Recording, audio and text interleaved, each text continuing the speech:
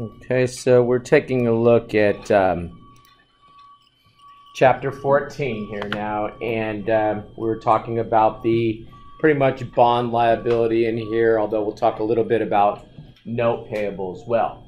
And we had left off at this slide last time where we were talking about how market rate of interest is determined for a bond, right? And it is really subject to the ratings of these bonds, and the less risky the bond, the higher the rating, right? And so the higher the rating, the lower the interest rate. So we're going to see what? Lower interest rates for companies that have higher ratings. This is going to be lower interest, and we're going to expect what? Higher interest for entities that are going to have a worse rating. No. In other words, if you have a better rating, right, you're more creditworthy. Okay? Like if you go to buy a house or something, they'll look at your credit rating. Let's say you have a credit rating of 780, you'll be able to get a lower interest rate, right? If you're rated and your credit rating is poor, you're rated lower, they're going to charge you a higher interest, right? Okay?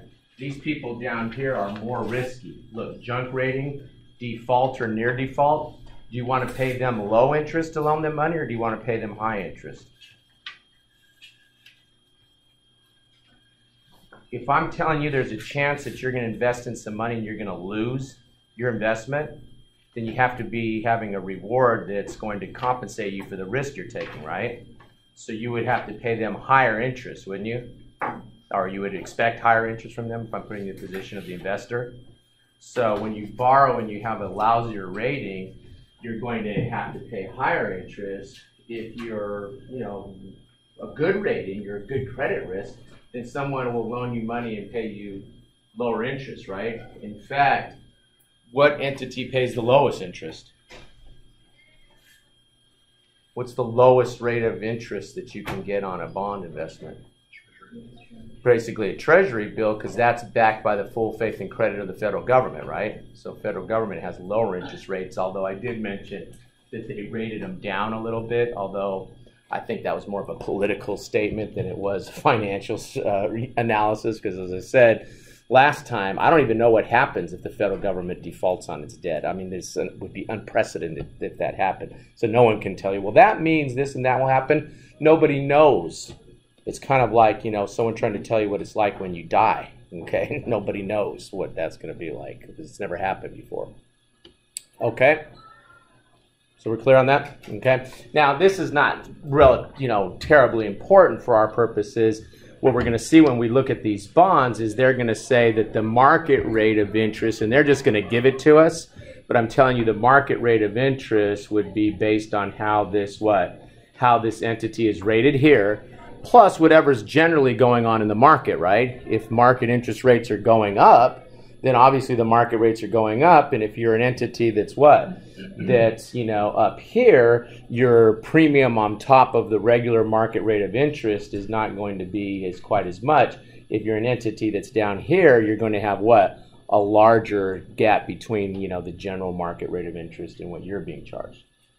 Okay? Okay?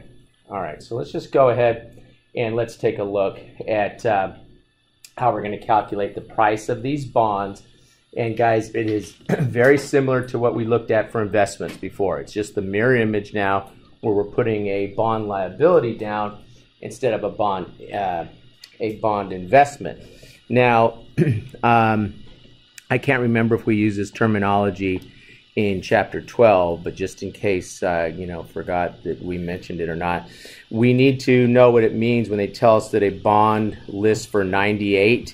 That means we would take what? We would take the $1,000 face of the bond, multiply that times what? 0.98, and so the cash interest that's going to come out of this is going to be $980, right? So you have to calculate the cash if we say the bond issues at 98. Okay? If it says it issues at 101, then we would take the $1,000 times what? 1.01. That's going to equal $1,010.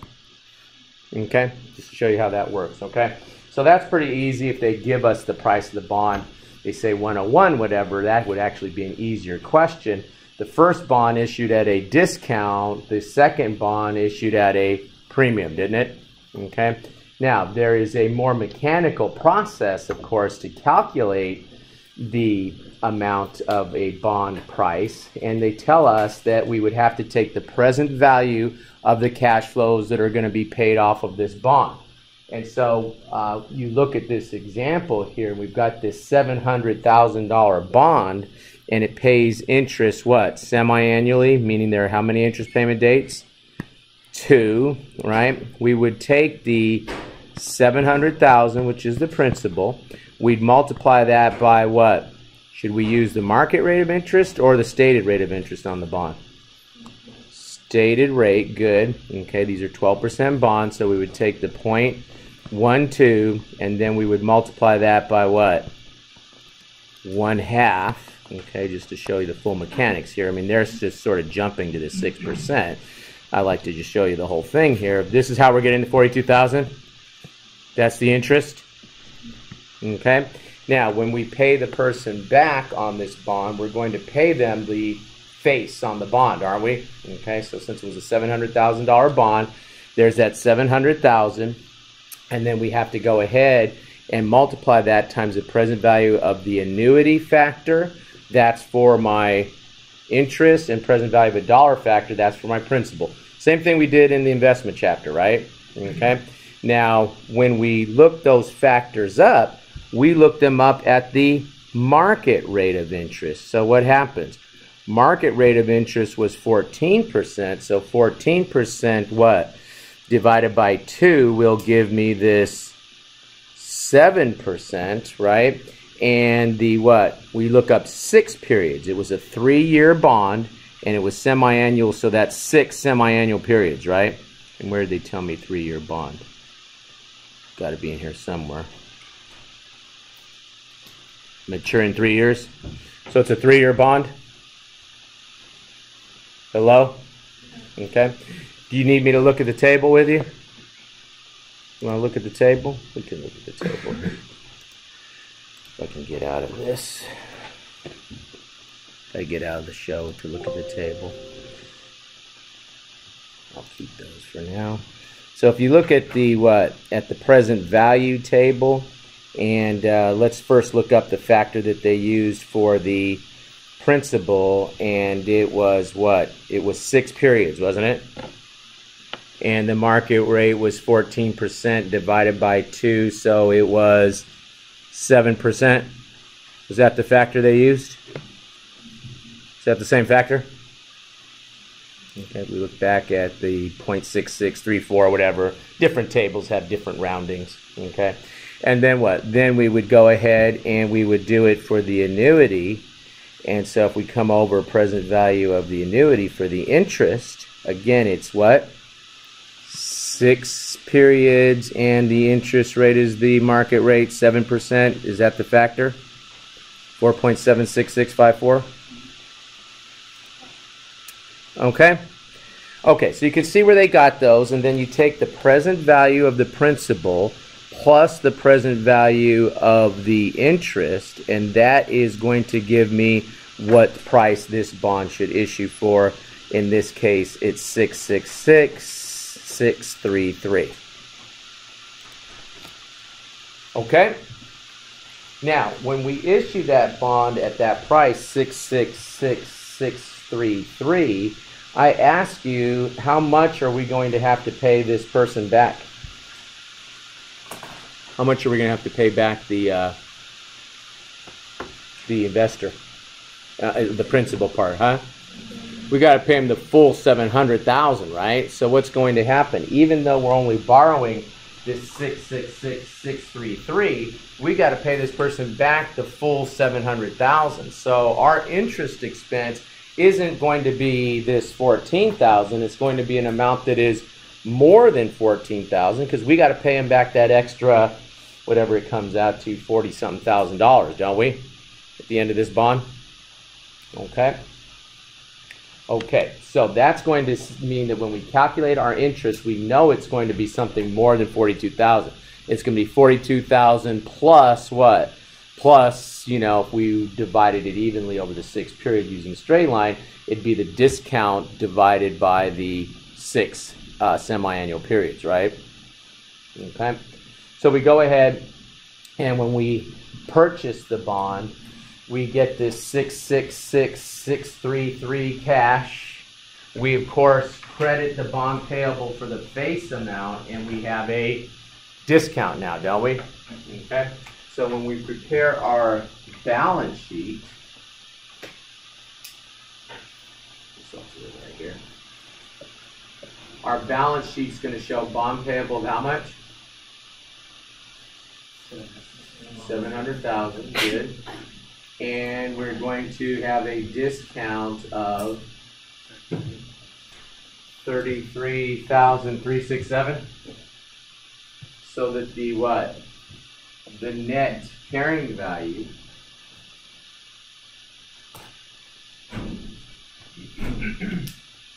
of the bond is going to be exactly equal to the cash I got, which is 666,633.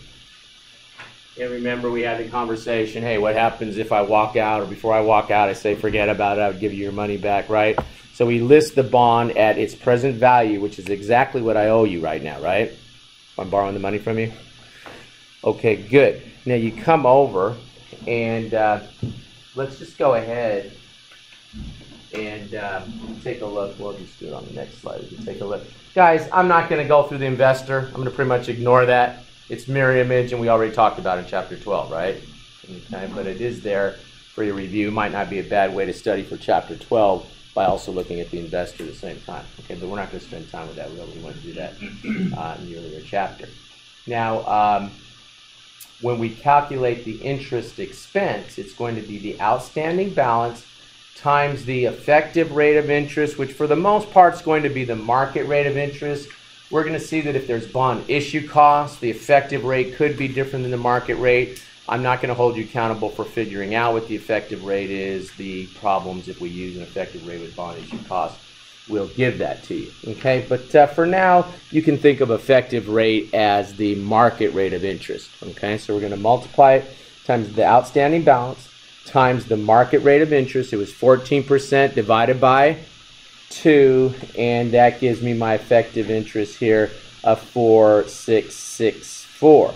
Now that's more than 42,000, isn't it? And it should be more than 42,000 because what? When the bond matures, I have to pay the person the full 700,000. Meanwhile, they only loaned me 666,633. I'm really paying an extra $37,367 interest on this bond, right? So the interest expense is more than 42,000, right? And the mathematics of finance helps us out here by having us multiply by the market rate of interest times the carrying value of the bond. That automatically will give us a higher amount, higher than the 42,000. Question? At the end, we pay them 700 or 60? We pay them 700. We got to pay them back the full face. So we pay them more than what we borrowed? Correct. And we pay more interest every quarter. No, the interest, the 14,000 we'll pay them is based on whatever the stated rate was, which was that 6%, I guess, right? It was the 6%. So we're paying them 42,000, but when we pay them back, we pay them back the full 700,000, even though we only borrowed 666,633. That extra 33,000 we pay them back at the end. You can think of it this way: it catches them up at the end for all the time that my stupid bond was only paying 6% interest when the market was asking for 7%, right? Okay. Okay. So we go ahead and we have this amortization schedule here in which we're going to sit here and take the cash interest, which is the face amount. So let's just write that in. Why did they, did they not give it? Why not just tell me the face amount? Why just say face amount? So it's what? 700,000 times the 6%. 700,000 is a face amount. That gives me what? 42,000? What's your best friend's name?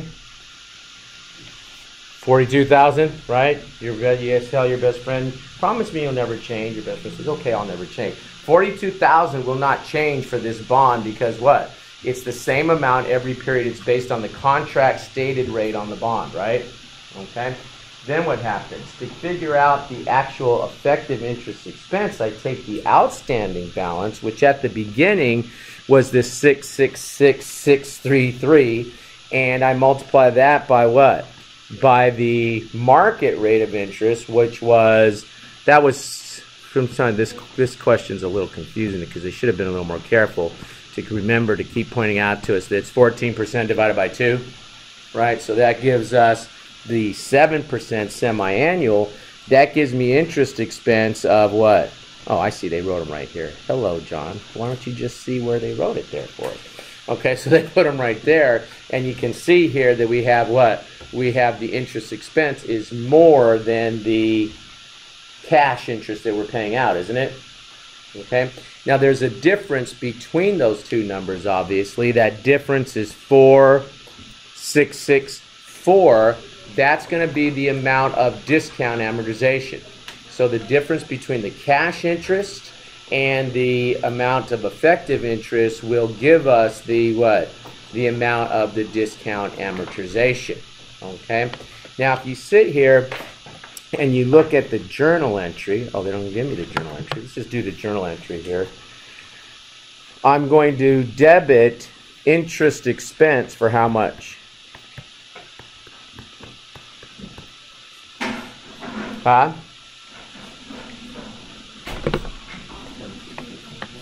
I think I heard people saying it was everyone's. I think that was 46,664, right? Okay. Okay, good. And then I'm going to credit cash for how much? I'm going to credit the cash for the 42,000. Do I need a debit or a credit to make this journal entry balance? It's the easiest question I'm going to ask you all day. Do I need a credit or a debit to make this journal entry balance? I need a credit, and I need a credit of what? 4,664. That credit goes to the discount, doesn't it? Right? Okay. Now remember, we had written up here on the board, I'll just put it here in case somebody's watching this. I could see somebody sitting at 12 midnight with nothing to do on a Saturday night watching this video. We don't want them to feel like, you know, they're left out of the discussion. So originally we had done what? We had debited the discount for 33,367. Right? With me so far? That was upon issue? That was upon issue, and then when we set it up on the balance sheet, it looked like this. Right? Now what? Now, didn't we just credit the discount for what? 4,664.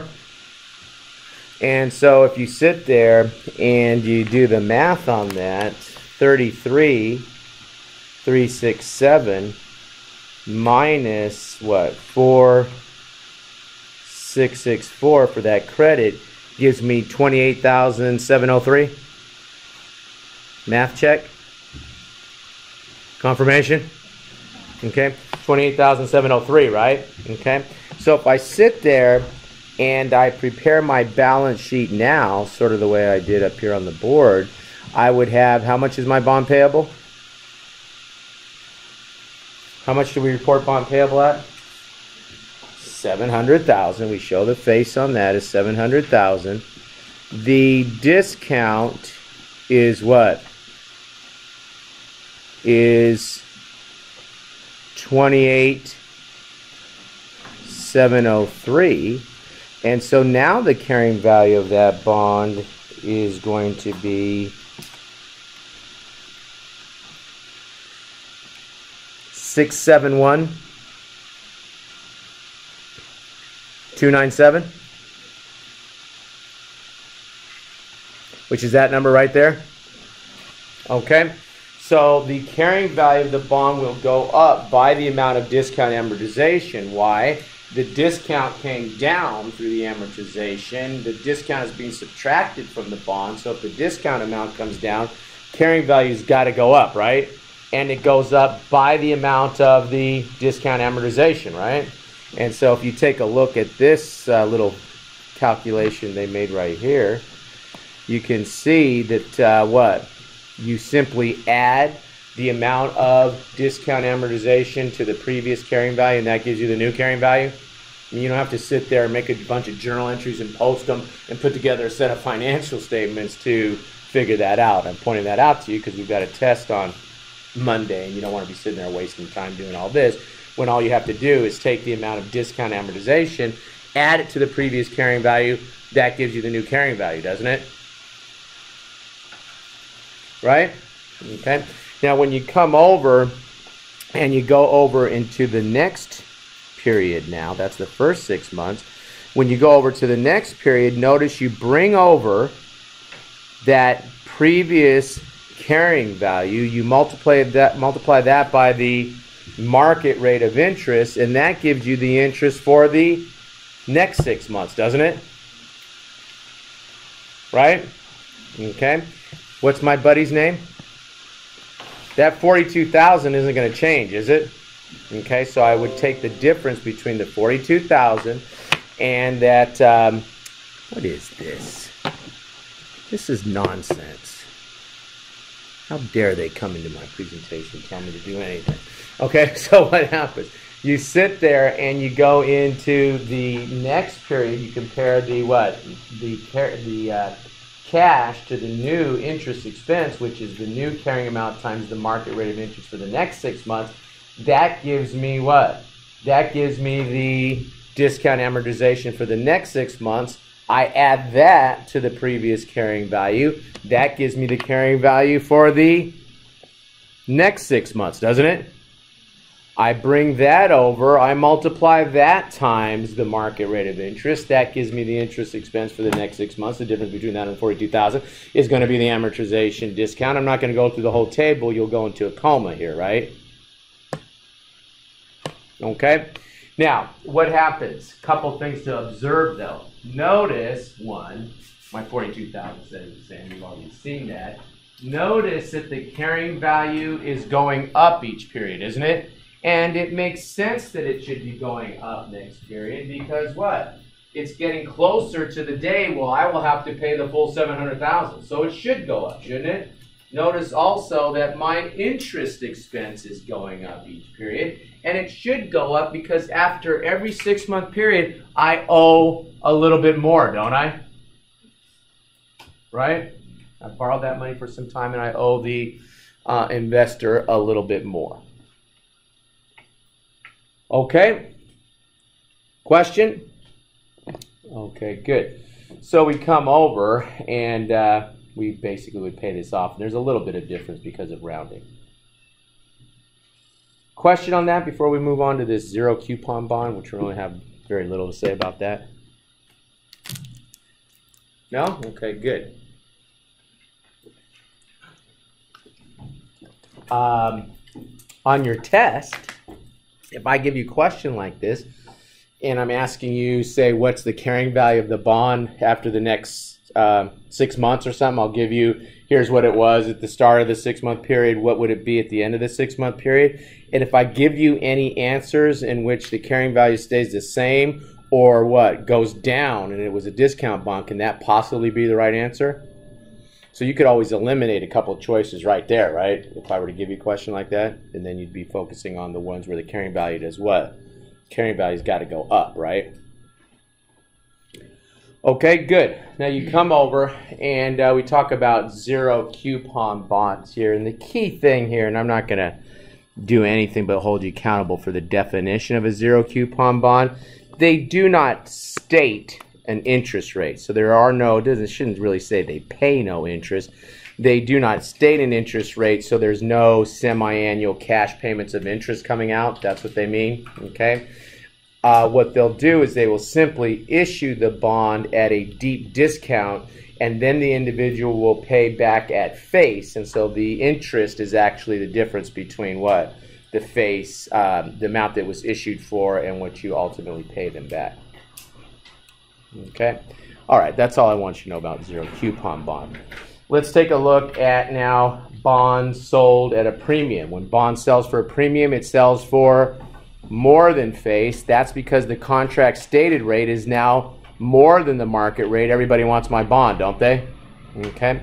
Now, if you take a look here, they give us the same bond. It's still that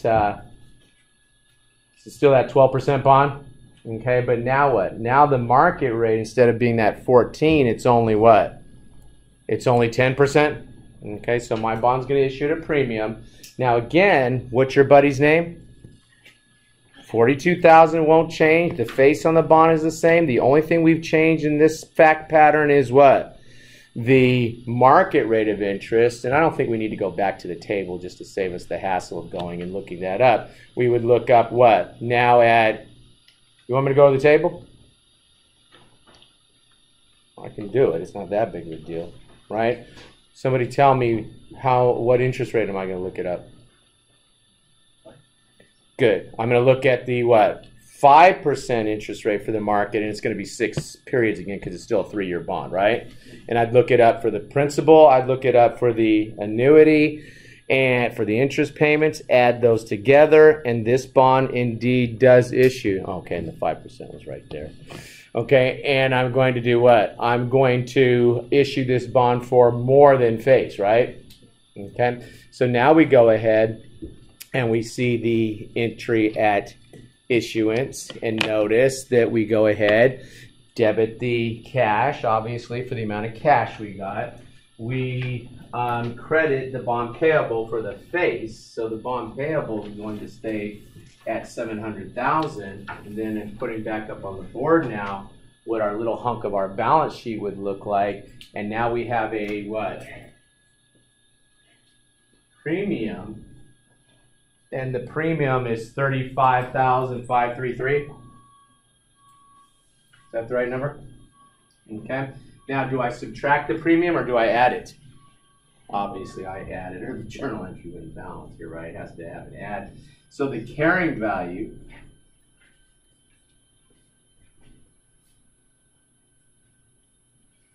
of this bond is $735,533, right? Okay. And so if I'm sitting here and I'm now going to amortize the premium on this bond, any question on that? Premium adds to the carrying value, right? Okay. Now I come over, and again we see the table here. Okay, now they don't give me the amounts like the other one did, but it's very similar. It's going to be the face amount is how much? Oops. Better get the pen for that. Face amount is 700. I don't know why it didn't go back to the red. 700,000 times the 0.06.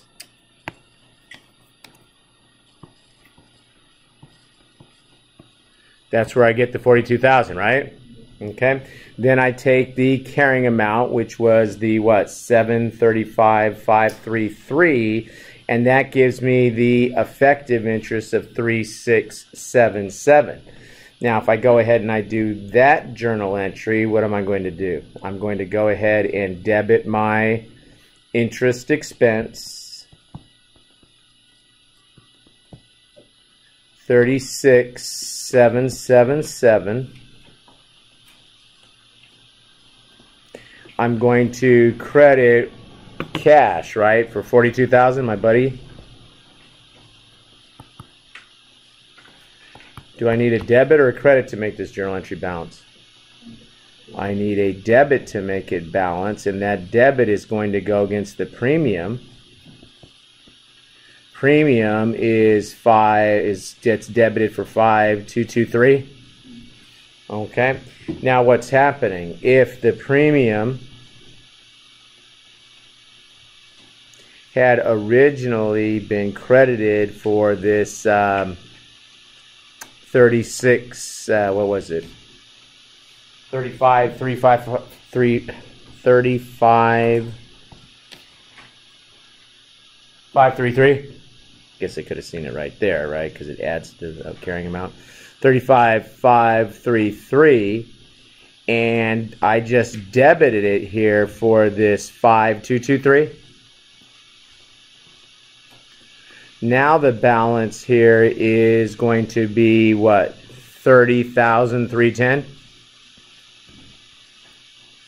Notice I came up with that number very easily because the premium adds to the carrying amount, right? And if the bond payable is 700,000, just write it up here if I can. Bond payable is 700,000, and we say that the premium, just picking it up from here, is 30,310. Then the carrying value of the bond is going to be 730,310, isn't it? Because it adds. Okay. Now, what happens here? Notice that the carrying value is doing what? Is coming down each period, isn't it? And it should come down each period as I amortize that premium down, right? Okay. So what happens when we're dealing with a premium, we're going to see that the carrying amount will come down each period because we're reducing the premium. The premium is adding to the carrying value. If you make the premium less, the carrying value is less, right? So all you have to do is take the premium amortization and do what? Subtract it from the previous carrying value. That gives you the new carrying value, right? Okay. Now you come over and we bring that new carrying value over. We multiply that times the market rate of interest. That gives us the interest expense for the next 6 months. That difference will be the amount of premium amortization. You subtract that premium amortization from the previous carrying value. That gives you the new carrying value. You come over. I'm not going to go through the whole table, right? We'll go nuts here. Right? Okay. Now, another thing to observe here is what? The amount of interest expense comes down each period. And it should come down each period because I owe the person less money, don't I? And so since I owe them less, I'm going to have a lower amount of interest expense. How much am I going to pay them back? 700,000. I'm going to get to keep that extra 35,533, right? I don't have to give that back to them, and that extra 35,533 is compensating me now for all the time that my bond was paying 12% when the market only wanted what? 10% on that bond. 6%, 5% semi-annual. Okay? Question? Okay, good. So you could see, guys, I don't know if this is real proportionate or not, okay? I don't know that they graphed every point on this, okay? But you can see that what? That we are above face when we have a premium bond and we amortize down towards face. We are what? Below face when we have a discount bond and we amortize up towards face, right?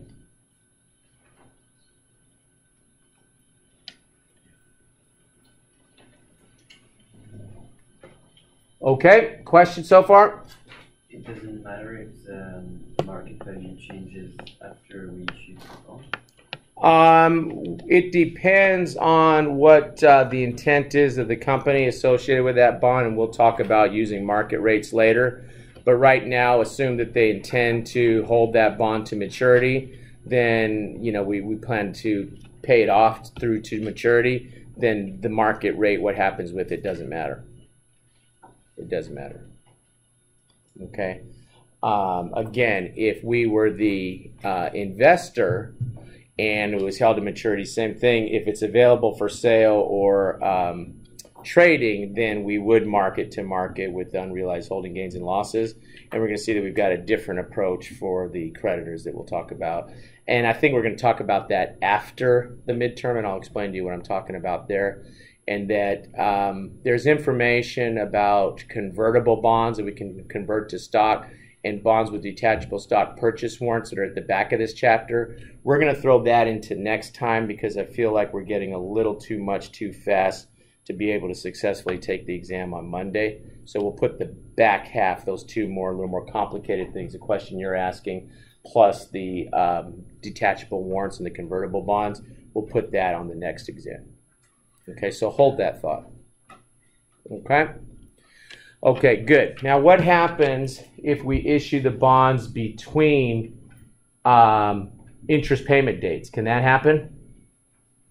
Okay, or I've not issued the bonds between interest payment dates, and that can happen, and we'll talk about that. But what if we prepare the financial statements between interest payment dates? Well, then we're going to have to accrue interest at the year end, aren't we? Okay, so if you take a look, we have this what? We have this Masterware Industries issued $700,000 of 12% bonds dated January 1st. Interest of $42,000 is payable semi-annually, same bonds, right, on June 30th and December 31st. The bonds mature in 3 years.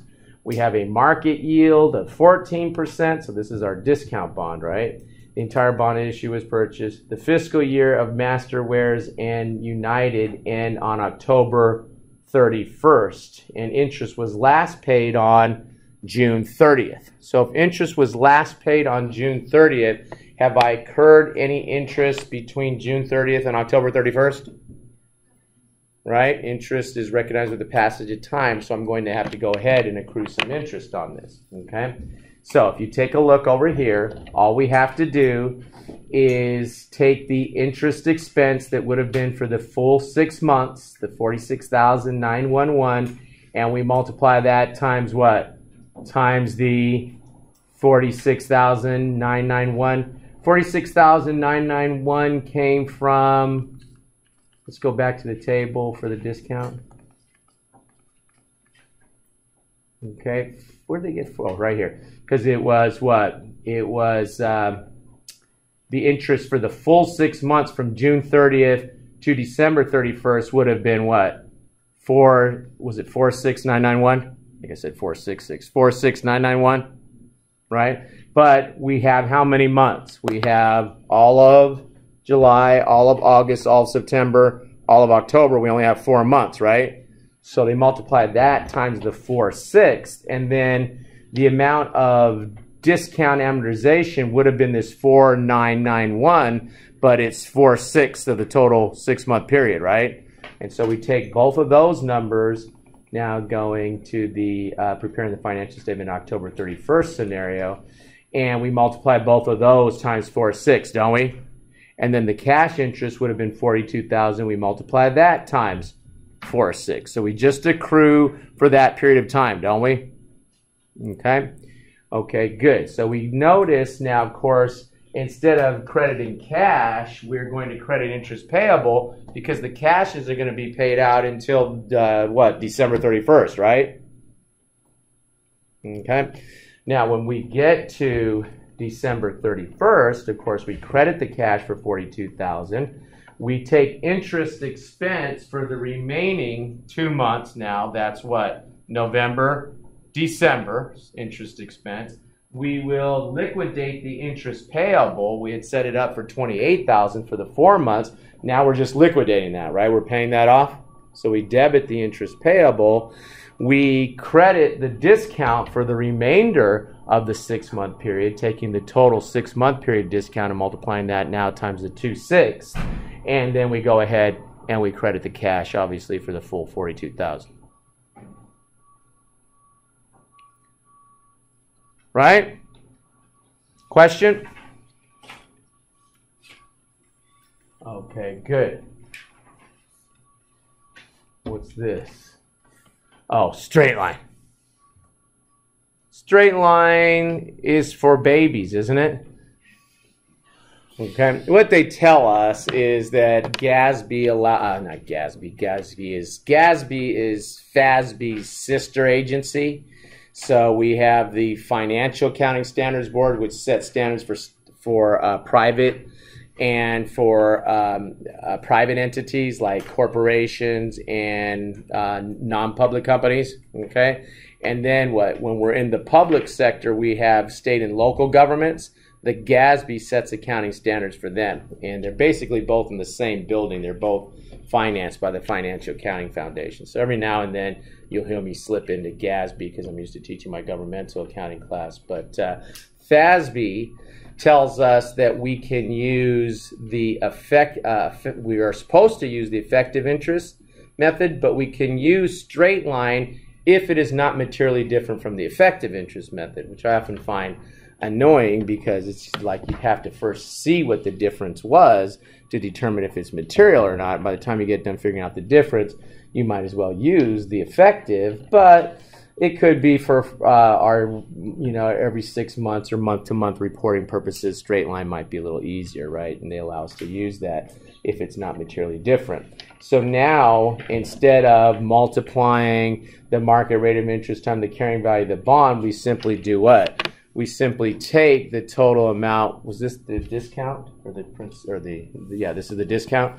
We take the total amount of discount and we divide it by 6, and the amount that's 6 semi-annual periods, right?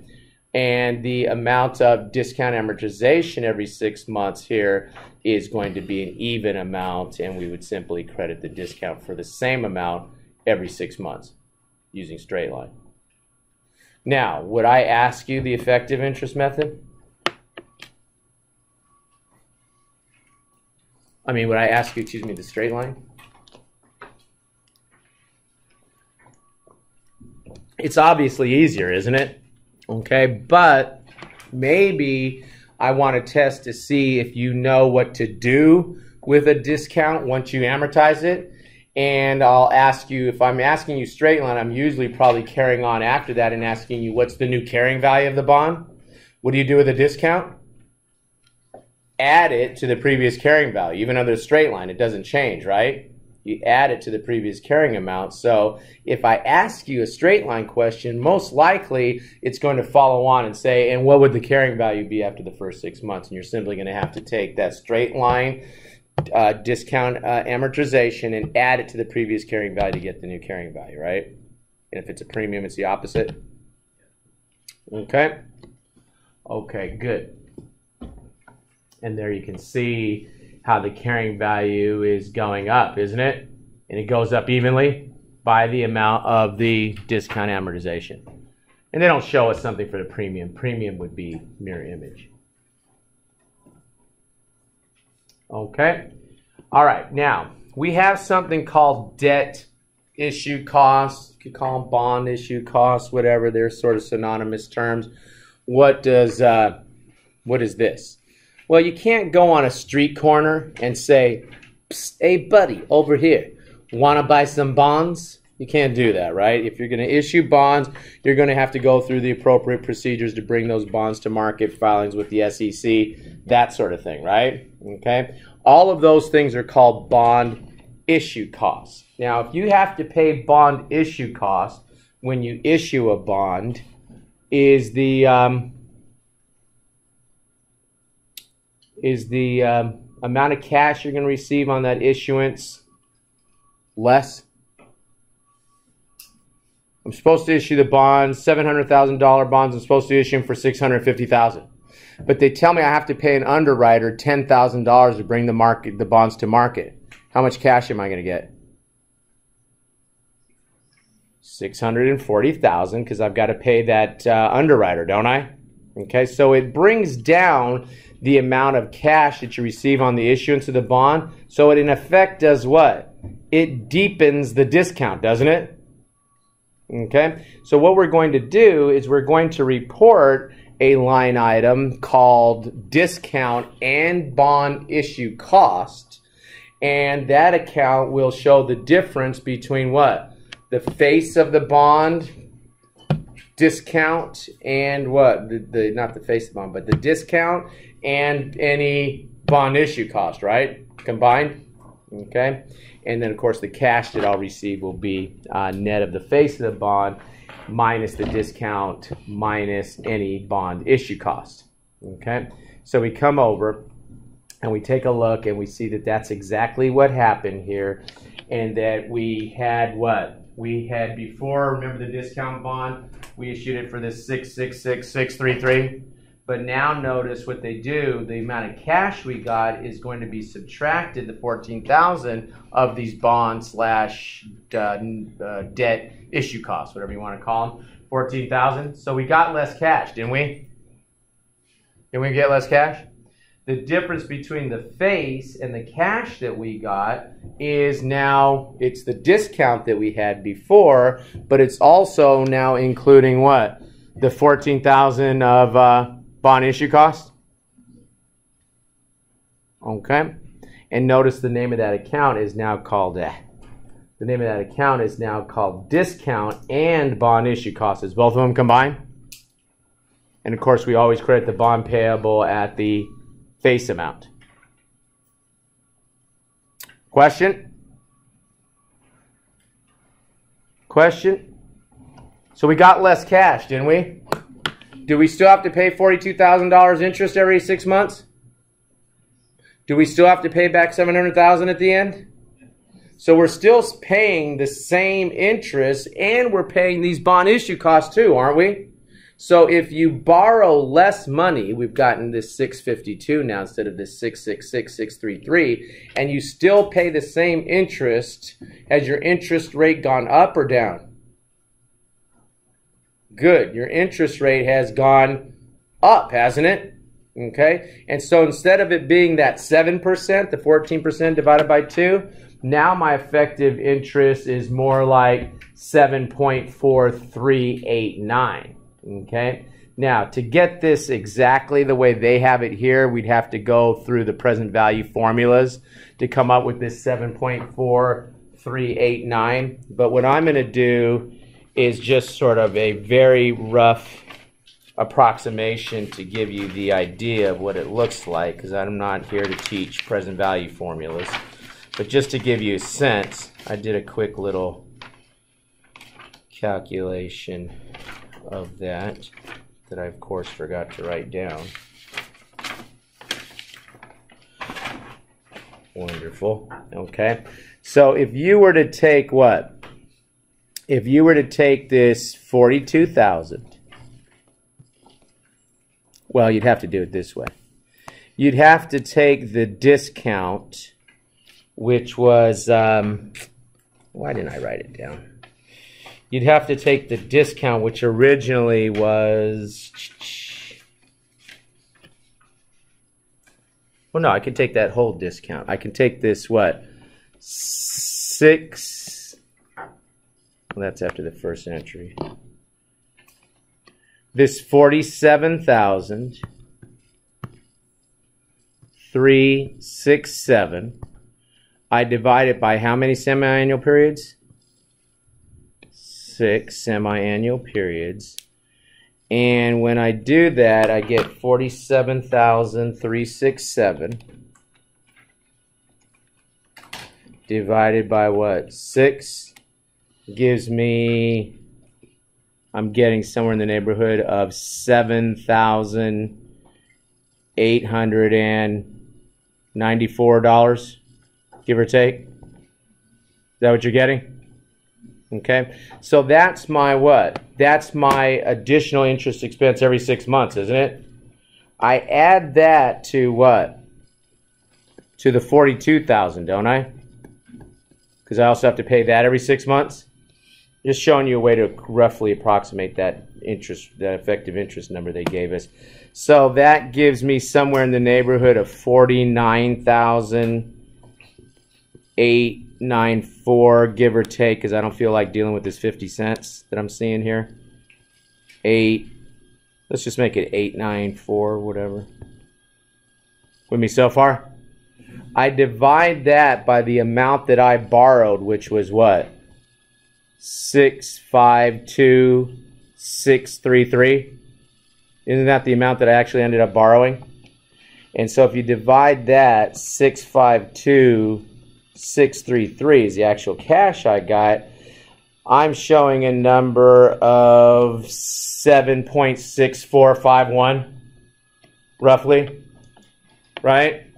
And so if you look back at that effective interest, okay, it's off, and it's off because, guys, I did a very rough calculation. I took that discount and I simply divided it by 6. That's not what they did. They went ahead and they used the present value formulas, which considers the difference in carrying value period to period, doesn't it? And so you're going to get a different number than the way I did it. I'm just trying to tell you that it's based on the idea that I borrowed less and I'm still paying the same amount of interest, right? How can we use that as a table? I don't know. Wait for the finance class, or go back to your finance class and ask them why they didn't teach you that. I don't care. There's a present value. Oh, with the table, with the present value table? Yeah. You can't. Do we have to know how to do it? No. Only thing I'll hold you accountable for, to be honest with you, is for you to realize that the effective interest rate is what is used. So whatever I call out as the effective rate, I will expect you to know that that's what you use. And it would be different than the market rate. It's a little more than the market rate because we had to pay these bond issue costs, didn't we? There's probably some way to do it with the table, but the only way I've ever seen it done is with the formula, and I'm not getting into present value formulas in this class. It's not a math class. Okay, I want you to understand that once you know what the effective interest method is, effective interest rate is, do you know what to do with it? And the answer is what? You multiply it times the carrying value of the debt. That gives you the interest expense, right? And now we're back to where we were a couple minutes ago. Okay? Question? I don't know why you guys are looking at me like the aliens just took over. We're good? Okay. Okay, the takeaway here is what? That the interest rate comes up if you receive less money on the borrowing, right? And you still have to pay that $42,000 plus the face back. Okay. All right. Now, when we talk about long-term notes, okay, and the note is going to be debited for the face amount, and we will debit the cash here that we received, and then we're going to go ahead and we're going to have to pay the interest on this, and it's what? Interest semi-annually on a note, okay? So we take that $700,000 times the interest rate was, I guess, the same thing, what, 12%, I guess? 6% semi-annually, that's $42,000 every 6 months. Okay, and then, of course, you have to pay back the note when it matures. Now, what we're looking at here is what happens if you were to issue a note in exchange for equipment. Okay, and so we purchased a packaging machine or whatever, and it was 12%, and it was $700,000 was the amount, and it was 12%, and it's a 3-year note that requires interest to be paid semi-annually. The machine could have been purchased at a price of $666,633. So you could run into this in business in which the person says, what? Hey, if you pay me cash, I'll pay you less, right? Well, I'll charge you less for this thing. Now, the difference between the amount that you could have paid if you had paid cash and the what? And the amount that you're going to have to pay in 3 years from now, that is going to be considered interest, isn't it? Okay, if you could have paid somebody $666,633, they say, well, pay me $700,000 3 years from now, that difference is interest, right? Okay, now we sit here and we give you the way to figure out the present value of the principal and interest, and notice they give us the factors here that'll give us this $666,633. Which is the present value of basically what we're borrowing here, the $700,000 plus the interest we're going to have to pay. Now, when we purchase the machine, we go ahead and we have they talk about this implicit interest rate, and the implicit interest rate is the rate that brought the amount that we're going to be paying for this machine to its present value. And the agreement may not call out the rate, okay? So the question becomes, where do you get the rate? And they tell us by imputing it, and they tell us that we would go ahead and get the rate that is implicit in the lease, and we essentially will get that, and they say externally. In other words, you would shop around and you would see what rates are being charged for similar type of transactions, and that what ends up giving you the rate that then determines what the cash price would be versus the amount that they're charging, the $700,000 versus what they could have bought it for cash. Now, if you come over and you take a look here, they come up with what the machine's present value is. They went ahead and they came up with this implicit rate, and they would have probably have to have backed in to this number by first getting the present value of what they wanted for the machine, and then figuring out the interest amount versus the principal amount. They get this 66633, and they go ahead and they debit the machinery for that price. They credit the note payable for the full note payable, and the difference is going to be now the discount. So instead of debiting cash, we're simply doing what? Debiting the equipment, right? Okay. So in a question, if I were to tell you what is the, well, let's go and look at the next slide, then I'll ask you that question. Notice that what? We go ahead and we figure out the interest expense each period by taking the effective amount of the loan times the effective rate times the outstanding balance, which was what we've seen before. It's that 46,644 using the numbers we had before for the bonds. You still have to what? Credit the cash for 42,000 like we were before, and the difference is going to be a credit to the discount on note payable. Okay? Now, if the amount of the discount amortization is added to the interest expense, if I sit here and I ask you what is the interest that's going to be paid on this bond, it's going to be paid for this piece of machinery. If I ask you what the price of the machine is, it's the present value, isn't it?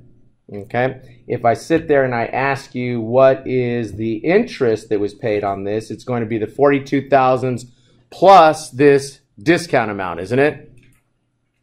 Okay, so I may give you a problem where they say they signed a note of 700,000. If they had bought the machine for cash, it would have been 666,633. You're going to know that that difference is part of the interest expense, isn't it? And then you're going to know that if it's 7%, I would have to tell you that they're going to have to pay 42,000 every period, every 6 months, whatever it is.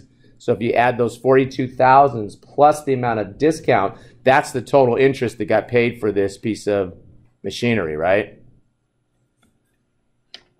Now, we're not getting into that here, but would you have to depreciate this machinery?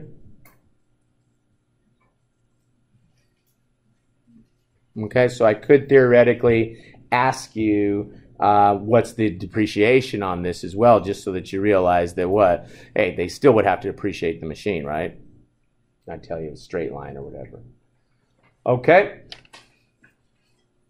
Okay, good. And they go ahead and they show us the amortization schedule for the note, which we've already seen. It's no different than what we've seen before.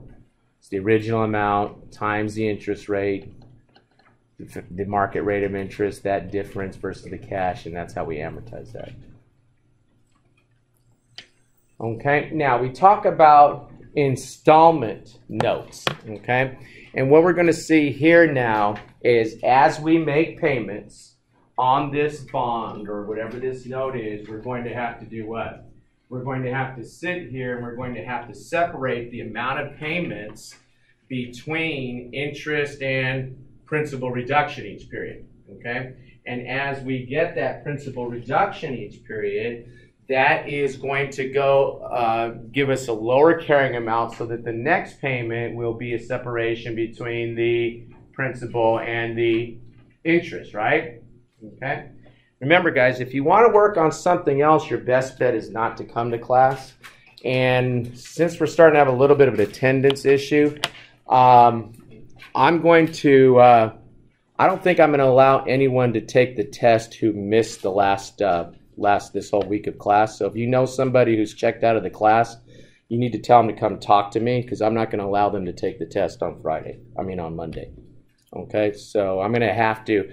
I figure we're adults. I'm not making you take quizzes. I'm not making you turn in homework. The only expectation is you come to class, you pay attention, you participate, and then you go ahead and you take your exams. But if the issue is going to be, well, okay, I'm going to leverage off of that and I'm just going to check out of class, then you're not really doing the class at that point, and you might as well drop it. Okay, so you come to class, you pay attention, that's all you got to do. And then you go home, practice with the quizzes and stuff on your homework, practice with the practice quiz that we're going to have, and you're in good shape for the class. But if you're going to, sort of throw a wrench into that process, and people are going to, I'm trying to talk to the choir now, people are going to stop coming to class, or I'm going to work on a different project while I'm in class, then I'm going to just start, treating it like a traditional class. Say, okay, bring your homework in. You got to turn in your homework. I'm going to have the GSI grade the homework and see what you did, and et cetera, okay? So let's try to avoid that. This summer session is too short for us to kind of play those games, okay? All right, so we come over and we take a look, and each payment that we make, so much goes towards interest, so much goes towards principal. Okay, now we of course will have paid down the note entirely by the time we pay it off, as we reduce that principal each period. Okay, now if you look at this calculation here, what they do is that if you take the amount that you have borrowed and you divide that by the present value of the annuity factor, and this one is present value of an annuity factor is 4.76654, then your installment payment would be $139,857, and as you pay that, so much will go towards principal, so much will go towards interest each period. Now, the way to look at this is to basically say that what you've borrowed. We'd have to tell you what you borrowed. You can't deal with 3 unknowns, but we could give you 2 unknowns in this question, and this is how you would come up with them. We sit here and we have this 666,633 is what you borrowed, right? And you know that 666,633 is basically what? It's the present value factor times the payments, isn't it? Isn't an annuity a stream of payments? Isn't annuity the stream of payments? Assuming this pen's going to let me write the word payments here. Right? Okay, so we want to find the payments in this question, but we're going to have to come up with this present value factor. Now, they just gave it to us, didn't they? Okay. But they did tell us that it is a 12% note here. We have a what? We have a market rate of interest, and they'd have to give me the market rate here. Would have to be what? 14%. Okay, so they'd have to give me the market rate for me to get this. 14%. Is the market rate. They'd have to give that to me to do it the way I'm talking about. And then I would come over and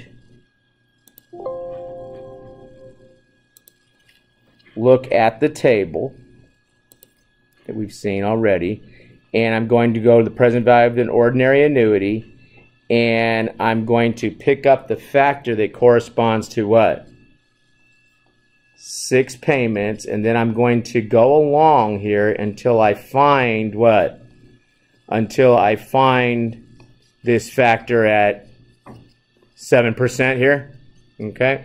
So now that I know what this factor is, now I can put in the factor. So the payments times the factor, which I'm not going to write it again, is 4.76654.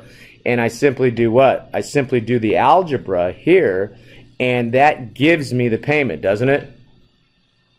Okay. So we would have to know the market rate of interest on this to be able to do this correctly, so that we could have come over to the 7% column.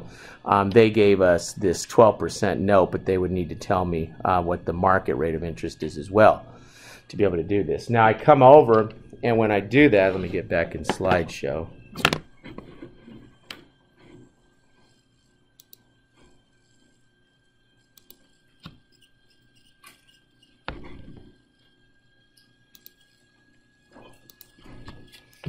Okay, when I come over now and I look at this, did I get back in slideshow or no?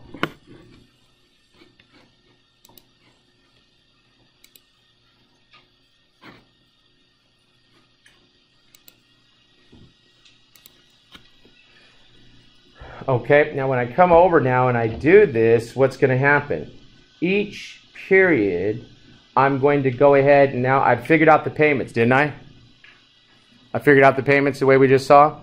And then each period, I'm going to go ahead and figure out what the interest is on that, which is the market rate of interest times the carrying amount of the loan at the very beginning, right? That amount is going to be interest expense. Whatever's left is going to go against the principal, isn't it? So now I take that now lower carrying amount, and I take that and I do what? I bring that, I have that lower carrying amount, I bring that over here, times the 7%, that's the interest for the next period, isn't it? 6 months, whatever it is. I know that the payment's going to be the same, because I just calculated what the payment should be, which the payment was whatever I had to pay to bring this to its present value. So I go ahead and I take that difference. That gives me now the amount that goes towards principal for the next 6 months, right? I subtract that off. That gives me this what? That gives me this 473. I bring it over, etc. So each payment, so much goes towards principal, so much goes towards interest. And of course, as the what? As the loan balance comes down, more goes towards principal, less goes towards interest. Why is it 7%?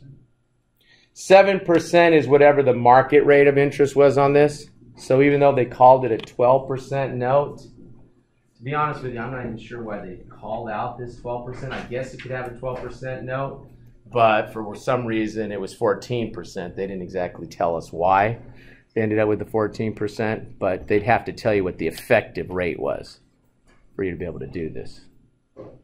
So where is it written that it's 14%? It's not. We know that it is because they wrote this right here. 7%.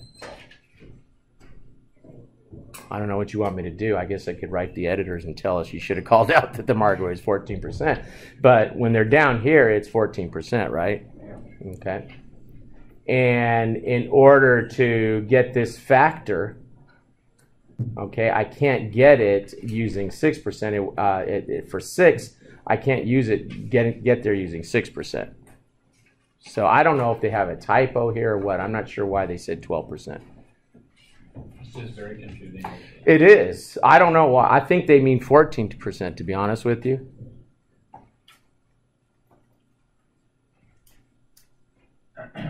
Because we don't know if it's the market rate, the coupon, the interest rate. I mean, 12% here is nonsense. To be honest with you, I think this might be a typo. It doesn't make any sense to me. That's a good question. Why would it be 12%? 12% is irrelevant. The payments are not $42,000 or anything like that, right? The payments were based on whatever it was that was going to get us to this amount we're borrowing, right? Okay. I mean, this is the same way if you buy a house. It works the same way. Okay, everybody who buys a house, although they amortize it over 30 years monthly, but this is what they buy the house for, and then they take that and they would borrow so much, and then this would be the amount you borrowed. The amount you borrowed versus the times whatever the rate is on the loan is going to give you the amount that's interest each period. And the way they would get to the payment is by doing a calculation. They'd probably use a financial calculator to do that, a computer program or something, but you could do it on the table the way I just talked about. It's easier for me to show you on the table and sit here and try to derive out of formulas. Well, we can get a table as well, If I determine that you need to use a table for a question, I will give you the table. I haven't quite decided that yet, but yeah, you don't have to memorize the table. Okay, I will either give you the table. If you can figure it out using a financial calculator because you've already had that experience or something, that's fine. You could do that, but I'm not going to be testing how to use formula and financial calculators. No cheat sheet. You can have scratch paper, a calculator, the test, an eraser, a pencil, and a Scantron. No cheat sheets. If somebody gave you a cheat sheet in an accounting class, they cheated you. Accounting is not something that's tested with cheat sheets, guys. And I'm telling you that because when you get into the CPA exam, do they give you a cheat sheet? It's a closed book test. There's no looking anything up. And so I'm not going to sit here and put you in a position where you start, having to use cheat sheets and then you slowly let go of them. Question, guys? What is a cheat sheet? Like sometimes, let's say, let's say we had to increase an asset you debited to decrease you credited or something. And, let you come in with a thing that says that. But that's not how accounting works. So, you get a little bit of help. Okay. I asked the publishers about these typos, and they said to me, oh, okay, send them to us. And I'm like, okay, how much? I mean, I'm not going to sit here and, every time I find a typo, I got to send it to them for what? So that they can fix the book for other people to use? So from time to time, I think we'll have that. There's no way that this 12% makes any sense. It would be a 14% note, or the market rate would have to be 14%, even though the note says 12, in order for us to sit here and do this. And at no time did they tell us there was a difference, right, between what the note said and what the and I don't know why 12% is relevant, because we're figuring out the payments based on the present value of what this loan is.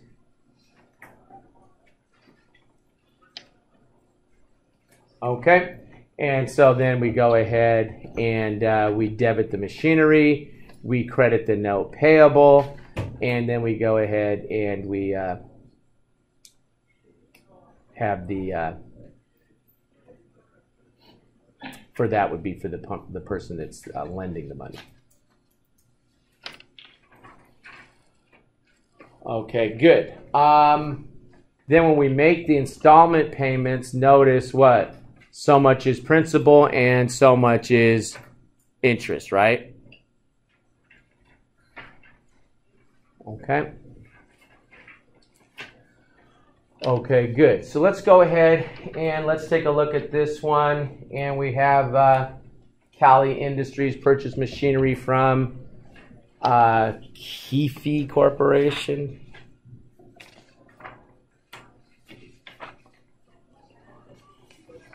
Where's this one? Because I made some notes on this one.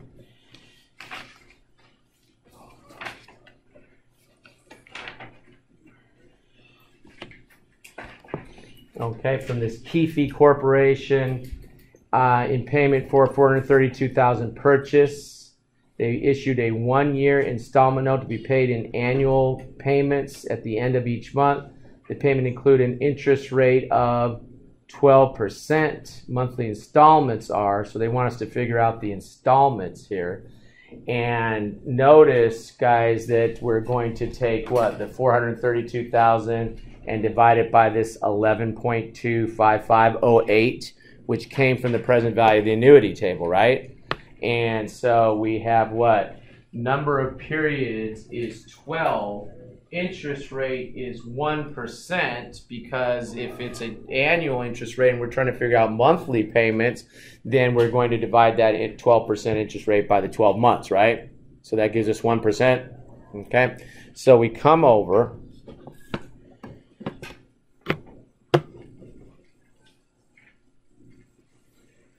Let me get out a slideshow.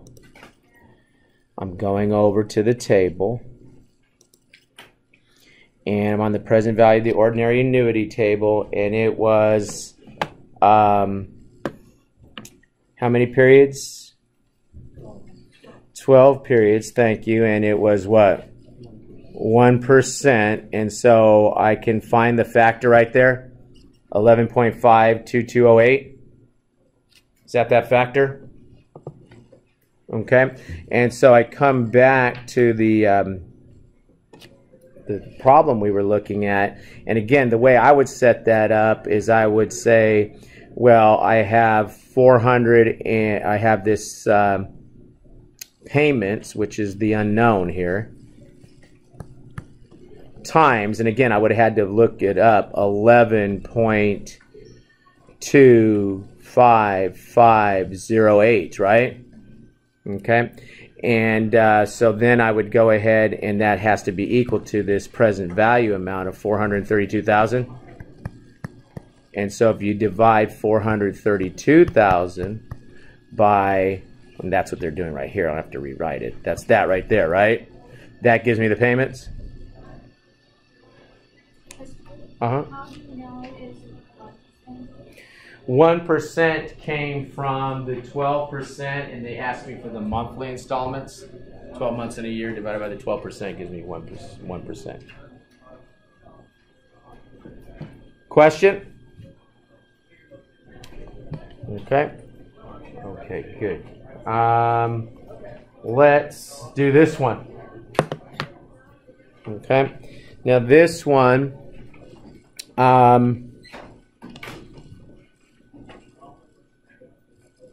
we have this is a Vernois company purchased a machine from Chun Corporation on October 31st, 2018, in payment of in payment for the $576,000 purchase. Venus issued a 1-year installment note to be paid in equal annual installments of $51,176. Thank you, God. Here they just gave me the payment, right? They didn't make me look it up. Okay, and then they tell me at the end of each month the payment include interest rate of 12%. Okay, and the amount of interest expense that we'll report in our income statement for the year ended December 31st, 2018. So they're going to ask me for the full year. I purchased this thing what? In October. So for the full year, I'm going to have the interest for November and December going on here, right? To be able to answer this. So we come over, and I can put this in slide. Well, let me just finish it right here. So we do what? For the first period, it's 1% times the 576, which is what the amount that we were purchasing the machine for. So for that first period, we have that much interest, don't we? Okay. Then what? Then for the second period, because the remainder of the payment, if we're paying $51,000, what is it? $51,176 is what we're paying, and we just did what? We just had 5,706 right there goes towards interest. That means then that there's 45,416 that will go against the principal, right? Right? So if we take that off the previous carrying value, that gives us the new carrying value, doesn't it? And we multiply that times 1% for December, there's our payment for December, right? I mean, that's not our payment, but that's the amount of interest that for our December payment.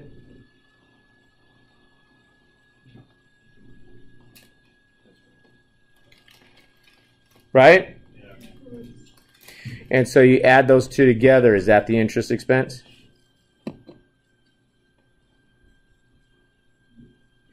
All right. Okay. So let's go ahead and let's take a quick break right now.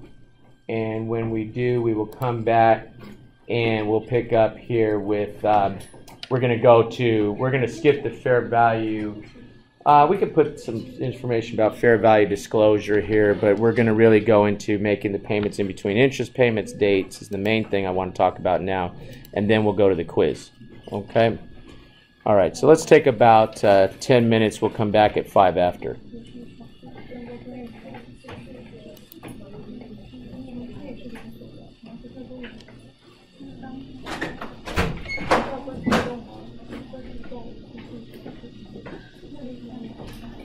answer. Mhm. So for chapter 12, Mm-hmm. there are some concepts that you didn't go over in class, like the OTT.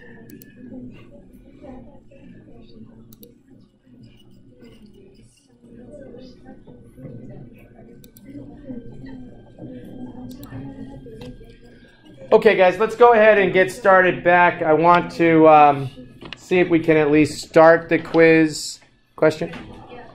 If you are depreciating while we are investing in the machine, so where does the depreciation goes?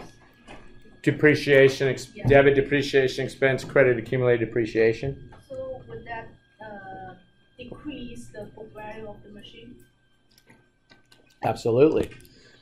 If I tell you that I debit depreciation expense and credit accumulated depreciation, that also translates, that is synonymous for decreasing the book value of the asset, carrying value of the asset. We are not considering the depreciations in the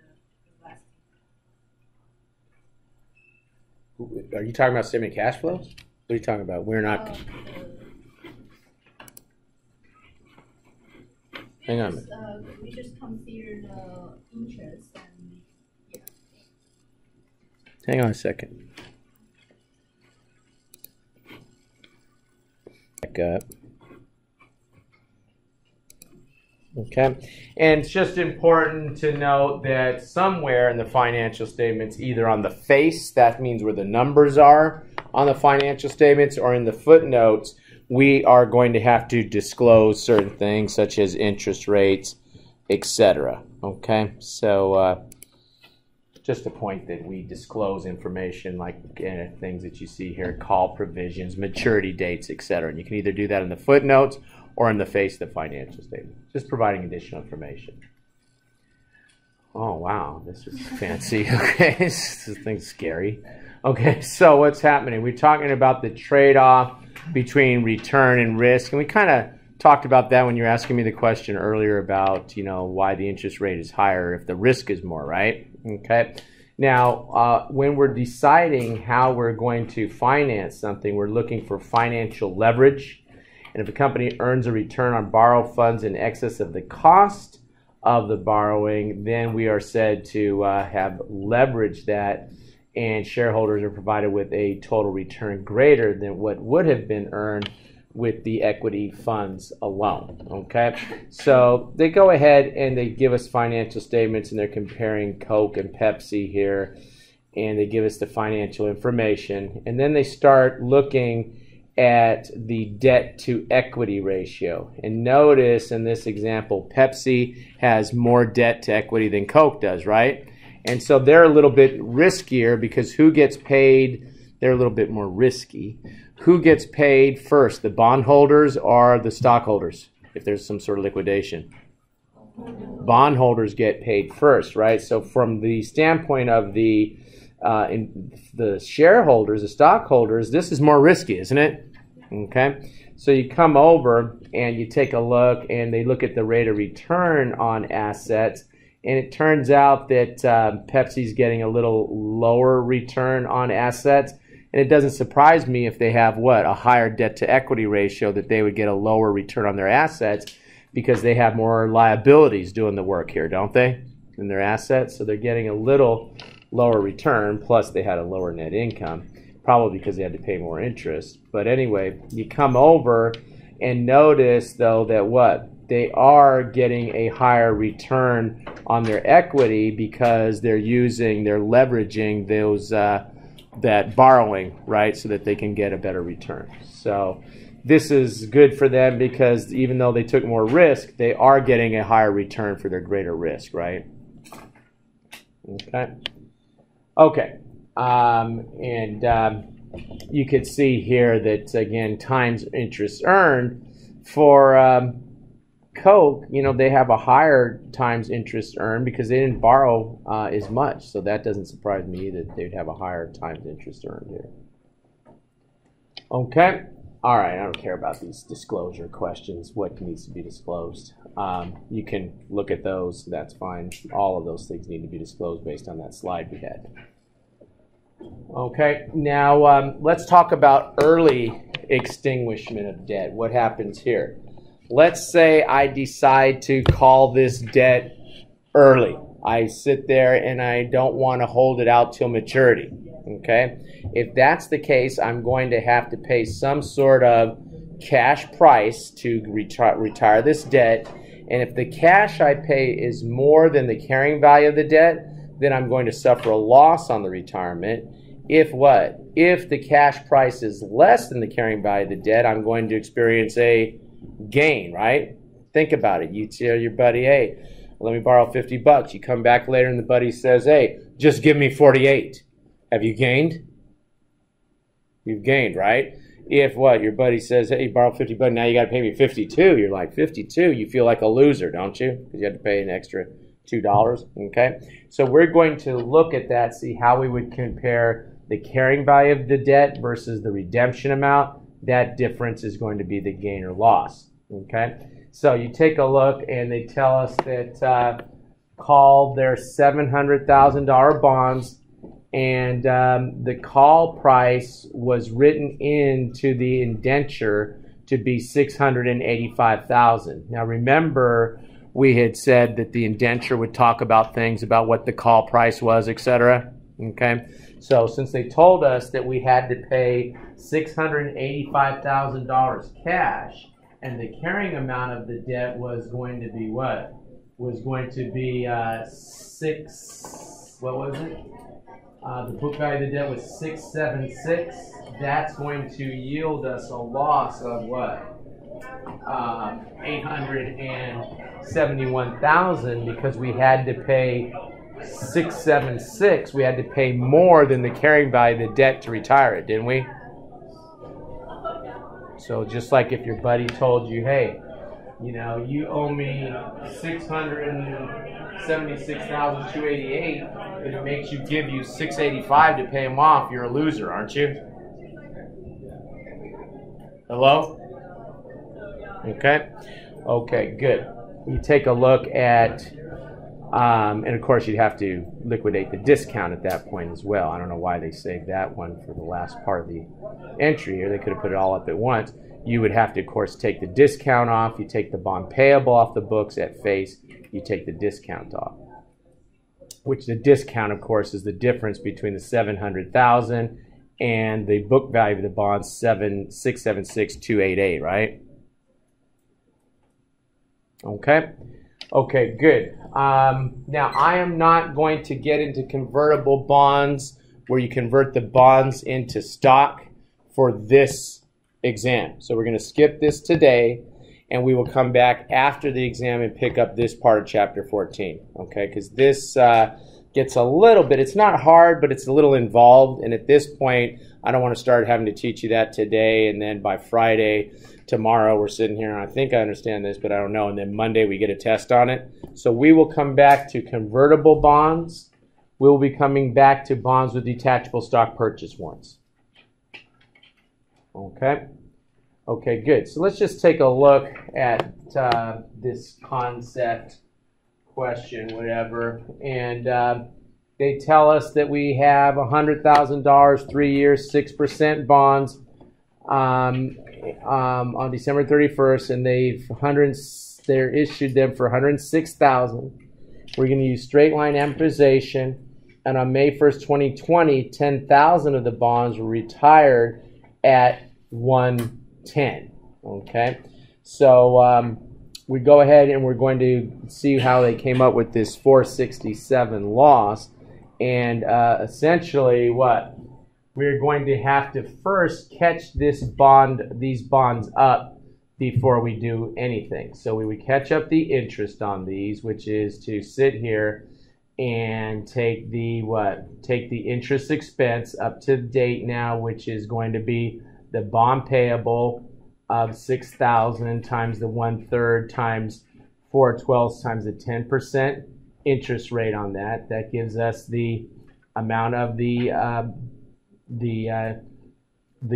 amount that's going to go towards the bond payable. This is for the 10% is because it was only 10,000. We set up the interest payable that we have to pay interest on, and then we go ahead and we would squeeze out for the interest expense here to balance this journal entry. And then to get to the book value of the bonds now, it's going to be the 1053, which is the 106,000 minus the amount that's maturing that we're calling, and that difference is going to be the loss, because we had to pay what?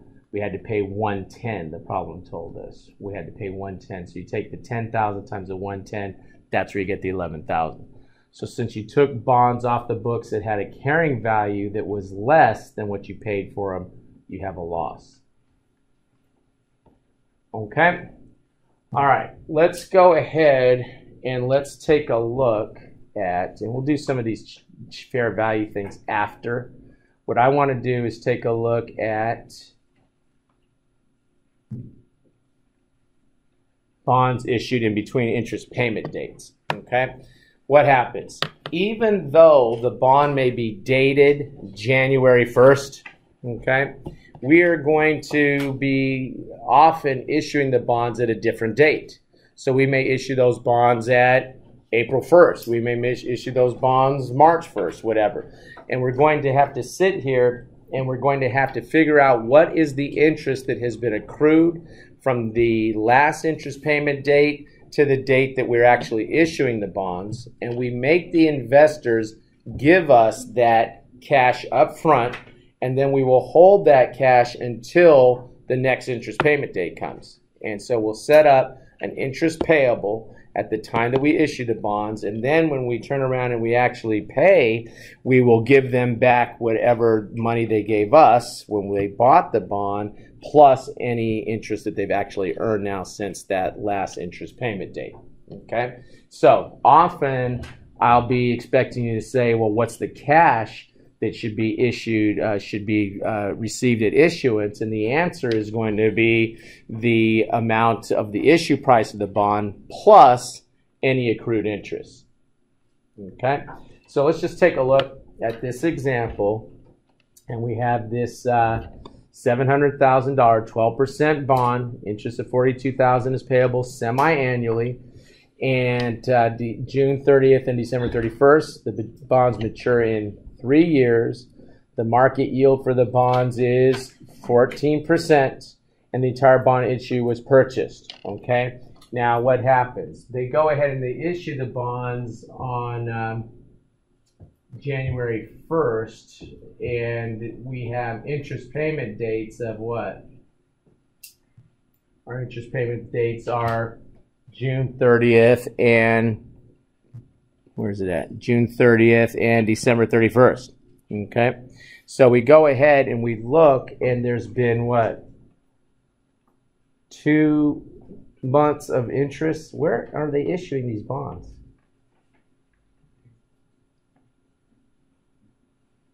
I have no idea where they're coming up with 2 months. Oh, here they hello.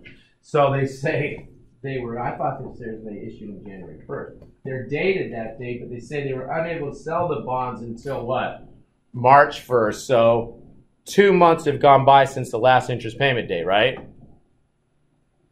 What are the interest payment dates? January 1st and December 31st, right? So we should have had, not January 1st, but June 30th and December 31st. So we should have had an interest payment date, what? December 31st, shouldn't we? But 2 months have gone by, so interest has accrued for January and February. Okay, so what we do is we make the investor give us what? The interest that has accrued for that 2 month period now, right? So up front, they hand me $14,000. So the amount of cash I get, they're assuming they issue these bonds at face, is going to be the cash, $700,000, the face value of the bond, plus what? Plus this $14,000. Okay? If you're waiting for deeper meaning, there is none yet. That's it. We make them give them the interest. Why do we do this? Why do we make the investors give me the 2 months interest that is accrued before they ever held the bond? When the 6 month period comes, when the next interest payment date comes, the company wants to write a check for what? 42,000 to everyone. They don't want to sit here and say, well, okay, for you it's going to be 40, for you it's going to be 38,000. You got change for $1, because it can become an accounting nightmare if they have to cut different amounts of checks for all these different investors who maybe bought these bonds on different days. So they go ahead and they make the investors do what? Give them the interest up front, and then when they pay the bond, they will just return that money to them, right? Okay. So if you take, when they pay the interest, I should say. So when you take a look, when they go ahead and, this is the investor, I don't care about the investor. When they go ahead and they pay the interest, they pay 42,000, don't they? And then what? They pay back the 14,000, that's the accrued interest. And then interest expense is the 28,000, that's for the remaining period. That's for what? It was January and February, I guess, that they gave me the interest for. And so what happens? They actually had interest expense for March, April, May, June, the 4 months, right? Okay, and that's where they get this 28,000. It's going to be the 4 months worth of interest. I guess it would be the 42,000 times 4/12 then, right? Which is what they did here. 700,000 times the 12%. 12%. Oh, well, then they divided it by 12. Come on. 700,000 times what? 6% is the way we were doing it before, right? For the semi-annual, would give me the, and then I would multiply that but I would do it by 4/12. Okay, so I would take, the way I would do this, 700,000 times what? Times, oh yeah, you would have to do 12% because that's the full year, times what? Times the, I like to do it times 4/12. You would use 12% because what? If it was half the year, you'd use 1/2, right? You'd use 6/12, and since it's 4/12 of the year, you use 4/12. Okay? Okay, good. Now you come over, and I don't care about the investor here. All we're going to do now is we're going to issue the bond at a discount. Okay, so we're issuing the bond at a discount. Remember this price, this 633. Okay, but then we go ahead, and if we don't get around to issuing them until March, same thing here, then we're still going to make the individuals give me what? People buying it, we're going to make them give me that 14,000 up front at the beginning. And so the only thing that's changed now is, since it was a discounted price, you take the discounted price plus the 14,000. That's the amount of cash that we get, whatever the issue price is. In the first case, it was just the face amount, 700,000, right? Now it's just a discounted amount. Notice that the discount is the difference between the 700,000 and the what? And the issue price of the 633, just like it was before. The amount of accrued interest here does not affect how we calculate the discount. It's exactly the same. Okay, and of course we set up the payable. And then when we go ahead and pay the interest a little bit later, then what? Then we have our interest expense, which of course is going to be at the market rate of interest, right? And then we're going to go ahead and hit our interest payable. Difference is going to be, and notice it's 4/6 of the full 6-month discount, so that 4,664 would have been the full 6-month discount, but since it's only 4/6 of the period, then we're going to go ahead, and so we're just taking those same numbers from that earlier amortization schedule, multiplying everything times the 4/6 now. Okay. Okay, again, I don't care about this. Even if no one purchased the bond? We'd still amortize the discount at that point. You said again? Yeah, there's 4/6 here because we amortize the discount on during the 2 first months, even if we didn't issue the bond. Yes, because we still amortize the discount because time is still passing, right? And so those bonds are still going to pay off at face. So yeah, we'd still have to amortize the discount for those 2 periods.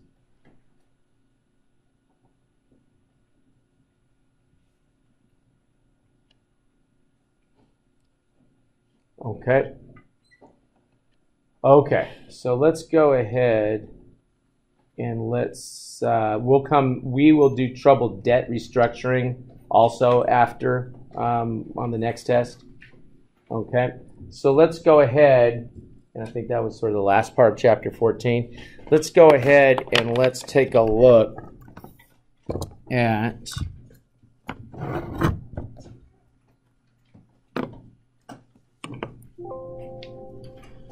a couple of questions from the, as many as we can get in anyway.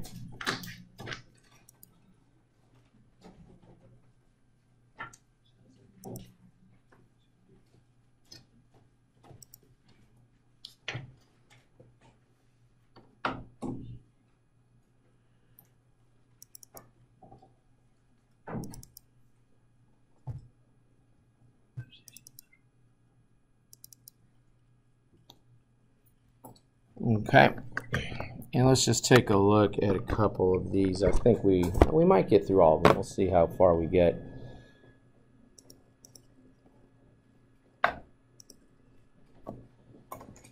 Okay. Uh-huh. So we'll go over the whole line. We're going to go over convertible bonds, bonds with detachable stock purchase warrants, fair value calculations for bonds, and troubled debt restructuring after the test. So, yeah, those areas that we didn't cover in this chapter essentially we'll cover, and that we didn't cover for this test, we'll cover for the next one. Okay.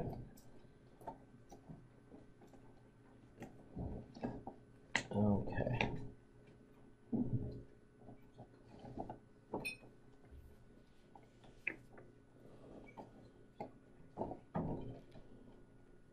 Okay, so let's go ahead and let's take a look at a couple of these. And we have this company, what amount of accrued interest payable should be report. What did I do? Forget the question? Well, that won't help us much now, will it? So let's get to the second one, or I guess what I've labeled out is the first one. So this Arbach Inc. issued 4% bonds on October 1st, 2018. The bonds have a maturity date of September 30, 2028 and a face amount of $300 million. The bonds pay interest March 31st and March 31st, beginning March 31st, 2019. The effective interest rate established by the bond was 6%. So Arbach issued the bond at what? 4% bond, and they have an effective interest rate of 6%. So what happens? The bond issues at a discount, right? Okay, number 2, Hardy Corporation issued $10 million of its 8% bonds for $9.2 million. The bonds were priced to yield 10%. The bonds were dated interest is payable semi-annually. The effective interest method is used. By how much should the bond discount be reduced for the 6 months ended December 31st? So we know that we're going to have to do what? Amortize that discount, right? And we know that the amortization of the discount is going to be the difference between the cash interest and the effective interest, right? Okay, so if you go ahead and they give us the choices here, let's just take a look at how they showed us that in the feedback section. We issued the bonds for $9.2 million, and just go back up to the fact pattern. We issued the bonds for what? For this, where do they tell me how much they issued them for? 9.2 million. Oh, hello. Here it is, $9.2 million. Thank you. Is what they issued them for. So we take the $9.2 million and we use the what? market rate of interest, which, excuse me, which is the 10% divided by 2, right? Okay, so you take that 10% divided by 2, gives me the 5% times the 9.2 million. That gives me the effective interest. The cash interest is going to be, it's the 8% divided by 2 times the face of the bond, right? Okay, so that difference of $60,000 is the amount that we will amortize the discount for, right? Okay, so we will do what? We'll sit here and we'll debit interest expense.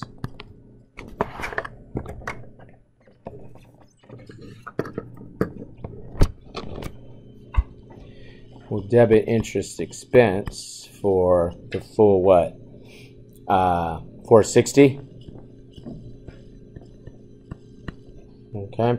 We'll credit the cash for the 400,000, and we credit the discount, right? Okay. Okay, good. Let's take a look at, stop me if there's a question, guys. So I'm going to roll here so that we can maybe get through a couple of these so we don't have as many to do tomorrow. January 1st issues 1,000 of its $1,000 bonds, 8%, and we issue them at 98. Interest is payable semi-annually, January 1st, July 1st. The bonds mature on January 1st, and Solo paid $50,000 in bond issue costs, and so we have to figure out our amount of interest expense, and we're going to use the straight line method on that, right? Now we know right out of the gate that the bonds were issued for $1,000 each bond. How many bonds? How many bonds? 1,000 bonds, so that's what, $1 million at face, right? But then they issued them for how much? 98, the problem tells me. So that means they actually got $980,000 before they considered any bond issue costs, right? Guys, is there a question? We don't really have separate study sessions going while the lecture's going. Okay, and so what happens? We sit here and they had to pay these bond issue costs at $50,000, didn't they? Okay, so we go ahead. Guys, is there a question? Okay, we don't have like separate discussions going while the class is going, right? Okay, so we've got what? We've got this $50,000 bond issue cost that they had to pay. So that means that what? They really got $930,000 cash on this thing, didn't they? Okay, and so if you take the what? You take the $1 million that they got minus the what? 930 means there's a discount of 70,000. Okay, and so when we go ahead and we calculate our interest expense now, we're going to take what? We're going to take the $1 million times, and it's an 8% bond, and they're asking me what for the entire amount of interest expense for the entire year. So I'm going to take this 0.08, and that's going to be what? 80,000, and then I'm going to have to go ahead and amortize this 70,000, and that's going to add to my interest expenses. I amortize that discount, right? And bond issue costs. So when you go ahead and you do that, you get what? You get the interest expense, including that amortization of 7,000. So the interest expense is 87,000. Okay. So the bond issue costs do what? They deepen the discount, don't they? And as you amortize that discount, it brings your interest expense up even more than it would have been had you not had the bond issue cost, right?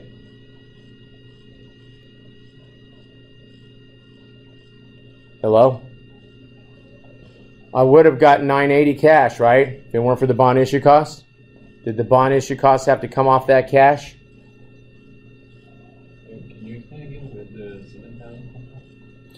Yeah, it's the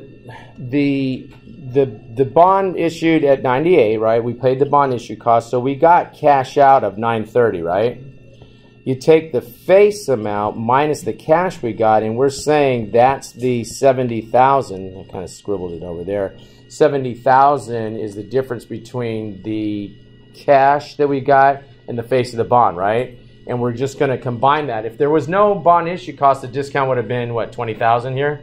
But because of these bond issue costs, now we're saying that the total discount plus bond issue cost is 70,000, right? Okay, we divide that by, and they tell us that it is somewhere. They must have told us it's a, oh well, we had to figure out, I guess, that it's a 10-year bond, 2018 to 2028. It's a 10-year bond, and so they divided that by the 10 years, and that gave us the 7,000. Okay, so if you take the 80,000, which is the cash interest, plus the amortization of now not just the discount, but the discount and the bond issue cost, increases my interest expense. That's why that effective interest rate is going to be higher when we have bond issue costs than it would be if we didn't, because we're paying a little more interest each period. Okay? Okay, good. Come over and let's take a look. What do they say? That one's medium. I don't know how they come up with their rankings of this. To me, this one is easier than this one. They're both pretty easy, though. When they say hard, the other one medium. I used to not put in there. I didn't want you guys to see whether it was hard or medium or what, because I didn't want you to start trying to back into something, you know. But I decided to start leaving it in there so you can kind of see, you know, that you're able to answer these questions pretty easily, actually. Oh, so using the same facts now, they want us to figure out what is the carrying value of the bonds reported December 31st, 2018. And since we amortized how much of the discount? Right, we had the carrying value of the bonds was what, 1 million? I mean, not the carrying amount, but the original amount was 1 million. And then we had this, what? We had this discount of 70,000, right? So that got us to what, 930 was the carrying amount. And now what's happened? Now we're going to have to increase that by what, 7,000? So it should be, what did I do wrong? Oh, it was 980, sorry guys. Carrying amount was 980. Carrying amount is what?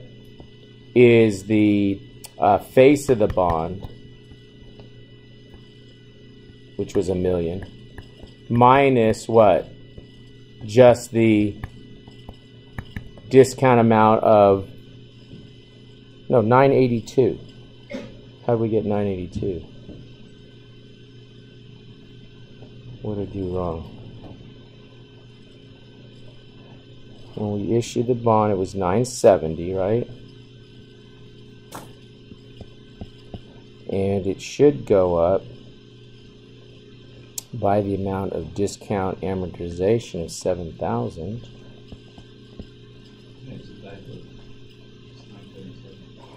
Huh? Well, let's see what they did here. That should help us to figure it out, I guess. 937, yeah. Okay. No wonder they're driving me nuts over here. Okay. So it's got to be what, 937? Which they don't have as a choice. I think they meant, I don't know what they're thinking here. It's $1 million minus the discount when I first started. I don't know where I got 980. Was 70,000. That gave me what? 930. Plus the what?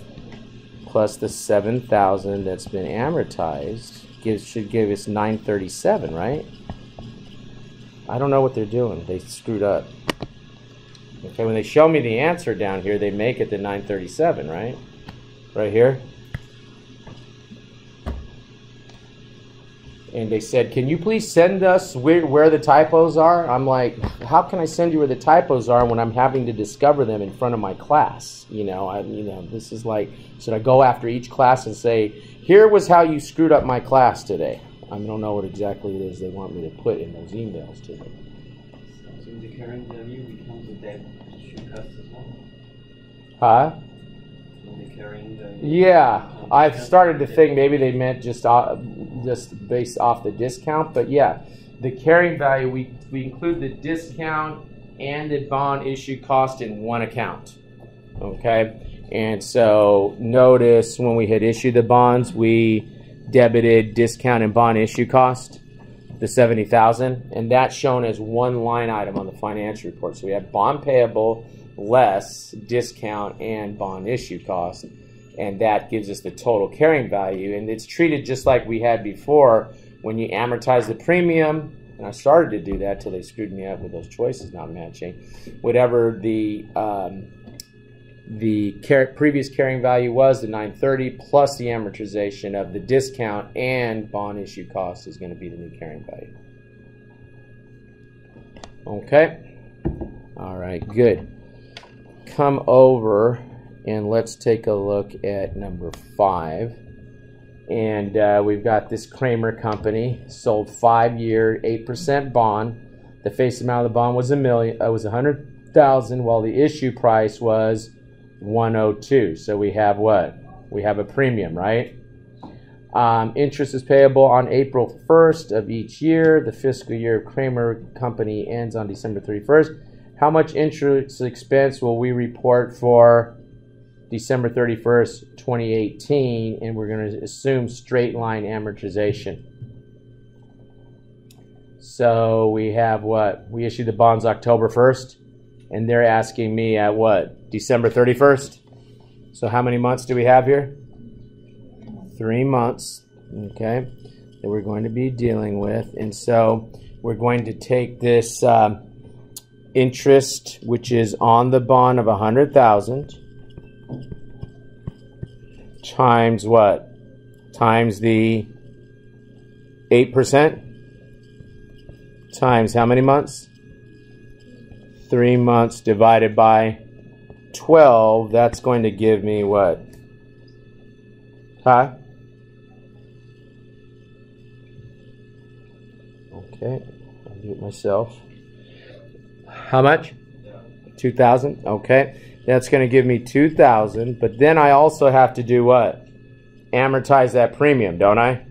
Okay, so when I amortize the premium, I'm going to take 2,000, and it's how many years?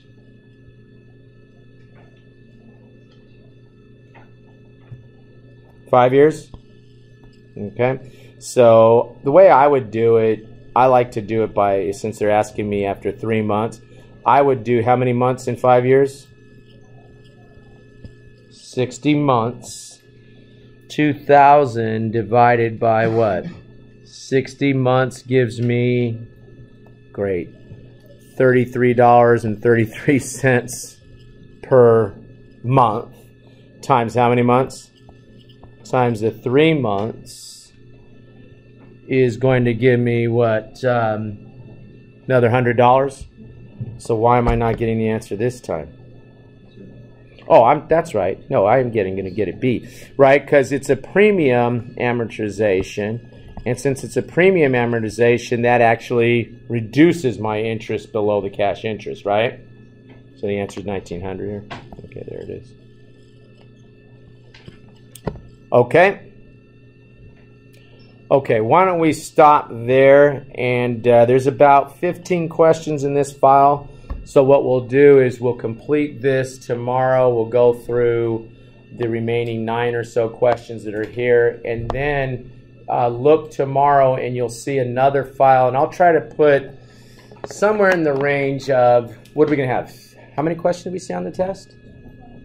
25? So I'll put maybe 15 questions, multiple choice, and then I'll also put a free response question in the file, and that's what we'll do for the back half of the discussion tomorrow. We'll finish this, and then we're going to go through questions from chapter 12, 13, 14, multiple choice, and then one full-blown, what do they call it, free response question. And I don't know which chapter yet. I'm going to pull that example of the free response, and I don't know which question, which chapter I'm going to give you your actual free response from, but at least you'll get a sense to see the nature of the type of questions that we'll have as free response. All right? Okay, guys, I will see you tomorrow.